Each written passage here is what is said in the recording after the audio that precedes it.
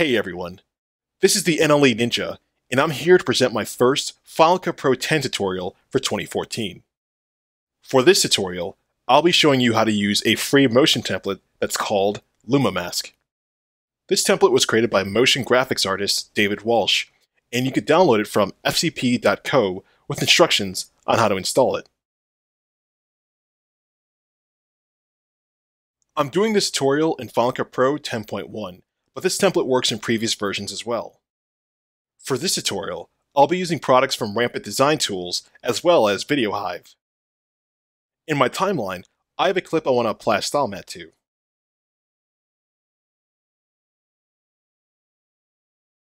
In order to do this previously, I would have to use either Stencil Alpha or Luma in the inspector, followed by turning everything into a compound clip to do any further compositing. Using the Luma Mask effect, I'll show you how to reduce those steps. Let's select our clip and apply the Luma Mask filter. As you can see, our clip will have a faded drop zone icon on it indicating it needs a mat. In my browser, I have a style mat which I'll designate to the drop zone.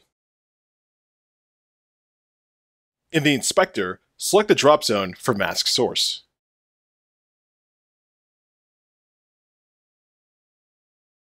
Select your mat and press Apply Clip. Your clip will now be masked according to the mat you selected.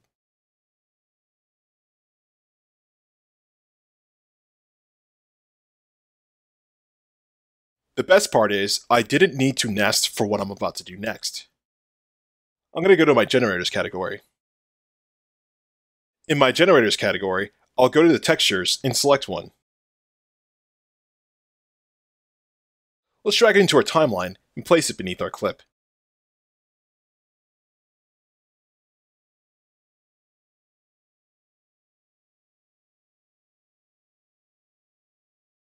If I play it back, you can see my matted clip and background without the need for a compound clip.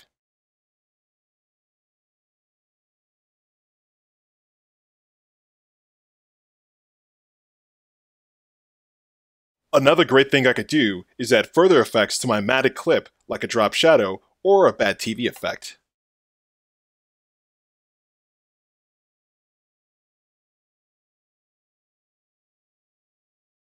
If I play it back, this is how it looks like.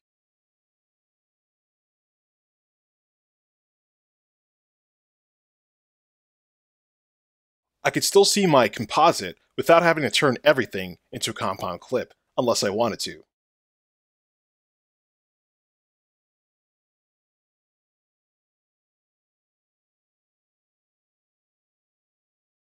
Next, I'll show you how to use the Luma Mask effect for matted transitions.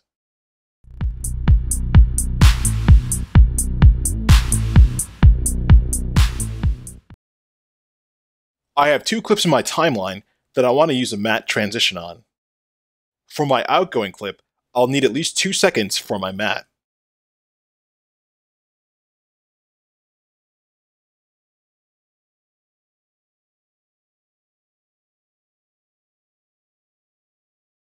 I went ahead and made blade edits to my clips prior to this tutorial.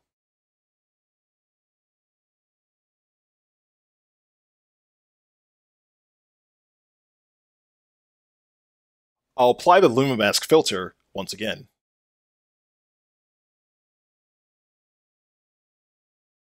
Let's select the mask source drop zone and designate a mat for the clip.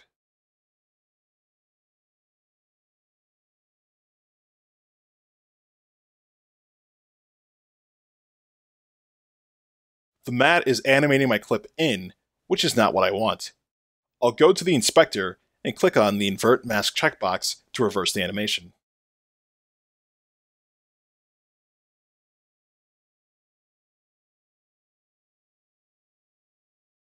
Now, if I drag a portion of my incoming clip beneath my first clip, I'll see the first clip transitioning to my second clip based on the mat.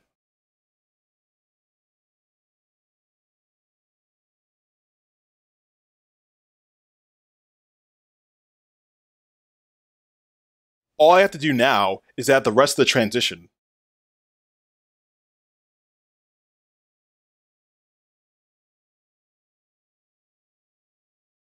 After I do that, here's what my matted transition looks like.